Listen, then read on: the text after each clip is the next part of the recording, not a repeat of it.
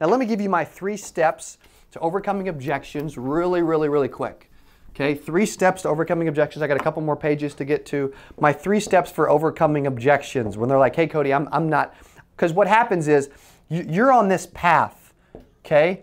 You're at the start of a cell, you're at the finish of a cell. And when you're going down and you're reading your script and they're like, oh, I didn't do that, right? They're taking you off the path. They're trying to take control of the call, right? And if they say, well, I'm not, I don't know that I don't know that I can qualify. I'm in bad health. I understand. Hey, thank you so much for sharing that. This program is actually meant for people that are not in great health. Okay, so tell me, bam, and then ask a question and get right back on script, on the path, and keep going, right? All these objections that you guys think you're getting early in a call, you know what those are? It's simply, right? It's simply human nature. It's simply human nature. People are supposed to give an objection early in a call, and they do not mean the objection they're giving you. When they say they're not interested, they showed interest, they responded. When they say they don't have any money, homeless people have money, right? Because I give it to them sometimes, right? You say, well, I didn't do it, right? You know they did. I already have coverage, fantastic, right? That's awesome. They believe in the product. They're more likely to talk to me about it. Okay, well, my daughter takes care of that. Excellent, you can get her involved. Yeah, or they're like, or you're halfway through the cell. They're like, well, I need to make sure that my daughter is actually the one that helps me with all this. So, oh, excellent, no worries. I promise you'll get to talk to your daughter. Okay, and then boom. So tell me again. What was it? How did you spell your last name again? Right, right back into the script. So here's my 3 steps: agree, answer, and ask. Okay, agree, answer, and ask. Because when I walk in, and the psychology behind that is, think about this for a second. Okay, when I walk into Best Buy, and they say, oh, can I help you today? What do you say? No, I'm just looking. Right? No, I'm just shopping. You going in to buy something, but it's human nature to say, I'm just looking, I'm just shopping.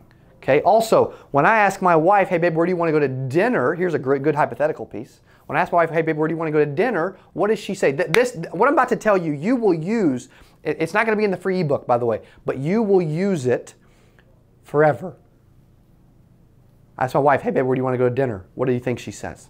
I don't know, I'm not sure.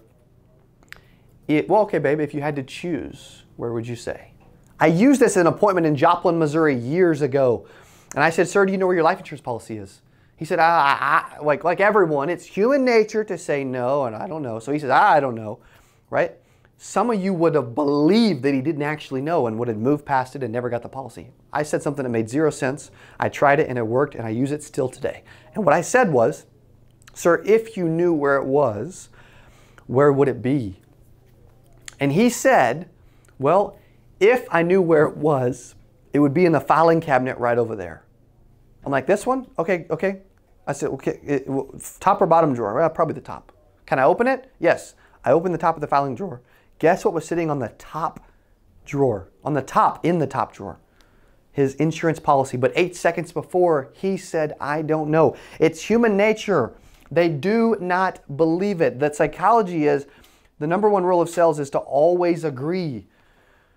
I'm training a state company. I'm consulting a state farm company up in New York, and I'm talking to them about, they're telling me that they're getting people that say, well, I don't want to talk about life insurance. It gives me the heebie-jeebies, right? And I'm telling them, excellent.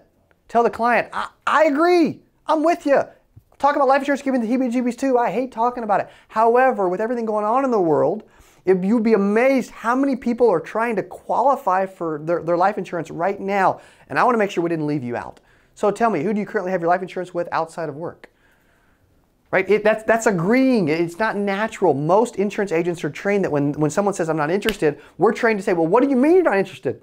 You don't have enough information to be interested yet. Right? It's disagreeable. It's combative. It's not agreeable. Okay, the #1 rule of sales is to agree. That's the best way the best way, right? If you think about this, the best way to de-escalate conflict in anything. My wife and I will be fighting, and I'll say, you know what, babe, you're right. She'll be like, I wish you would stop agreeing with me, right? I'm like, well, I thought that's what you wanted, right? Be agreeable, okay? It de-escalates stuff and it allows you to move on, right? Answer the objection and then ask a question, right? So if I'm setting face-to-face appointments, a lot of people do that. I'm like, hey, I'm not interested, okay? I understand, okay? It's my job to simply get you the information since you requested it. Now, I'm going to be out in your area on Friday, so should I just drop it off in the morning or in the afternoon? Which is better for you, right? That's agree, answer, and ask. You should never respond to a fake objection or a real objection, if you actually believe those exist, without finishing with a question. Agree, answer, and ask. You have to finish with the question. Psychology is if I don't finish with the question, I just agree and I just answer, then they're going to restate their original objection or they're going to hang up. But if I finish with a question, I'm trying to reassume control of the call. I'm trying to get back on script and I'm trying to proceed down the finish line. Okay, so let me give you some examples. I've only got a couple more minutes. Let me give you a few. Again, we've got tons of videos. If you're not subscribed to our YouTube channel, you need to do that today. Stop what you're doing and do that. Okay, we got 17,000 agents subscribed to our YouTube channel now. We put out video content every single day. We've got 2,500 videos on YouTube, right? It's the best free training platform for insurance agents in the world. Okay, we're going to keep piling that with information. If you love everything we're talking about and you want to talk to me about training your sales team or getting you trained or helping you in any way, okay, with anything, right? You can email me, Cody at Cody Askins, okay? Feel free to do that, Cody at Cody Askins. I'd love to be of assistance. We're also going to give you some links to some live calls, okay? We're going to give you some links to some actual live calls. You can hear me on the phone, okay? I'll make sure we include that in the ebook, all right? I want to jump to some different things that you can do, okay, for voicemail, text, or email, right? I'm going to give you some different ideas really quick. So when I leave a voicemail, I could use the normal script voicemail of, right, hey, Betty, I'm getting back to you. It's Cody. You requested the information. I'm just here to give it to you. Now, I'll be out in your area. Hey, call me back as soon as you can, right? I could use a normal script and leave a voicemail. Make it concise, make it simple. Or I could say, hey, Betty, getting back to you about your request for the new information. Hey, I've got some great news. Okay, I want to give that to you. Call me back as soon as you possibly can and leave the phone number twice. Okay, that's a good news. That gets a lot of calls. That's phenomenal. Okay, it could also be the quick question. Okay, hey, Miss Betty. Hey, I got your request. I just have one really quick question. Call me back as soon as you possibly can. Leave the phone number twice. Okay, that's a quick question. Okay, the last one is, hey, if you can't get a hold of them and you've called, a bunch of times and you want a fourth variation, right? If you're selling, it could be one of these two, okay? If you're selling over the phone, hey, no worries. I know you haven't heard back from you. We went ahead and processed your information. No big deal. If you have any questions about what we processed, you can call us. Here's our number, right? That's processing it. That's good for phone sales. Or, hey, Miss Betty, we haven't heard from you. We're just gonna deliver it and drop it off. I'll be out in your area in the next couple days, and I'll see you then. If you don't want me to do that, call me. Okay, that's the other option, right? That's face-to-face option. That's for delivering. Those are 4 variations of voicemail, text, and email. I've given you a ton of information today. Okay, so here's what I'm going to do. Here's what I'm going to do. If you have questions, okay, if you have questions and you want to talk in any way, and you think, dude, this guy gets it, and he can help me, phenomenal. Email me, Cody at CodyAskins.com. If you want access to the free ebook that we just talked about, here's what we're going to do. Okay, here's what we're going to do. For the first 100, you will get access to this for free. Okay, I'm not sure how many you're on right now, but the first 100 will get access to this for free. You can go to CodyAskins.com. Even if you think you don't need it, you will know an agent that needs it, so go grab it anyway, and it's actually free. Okay, CodyAskins.com/ebook.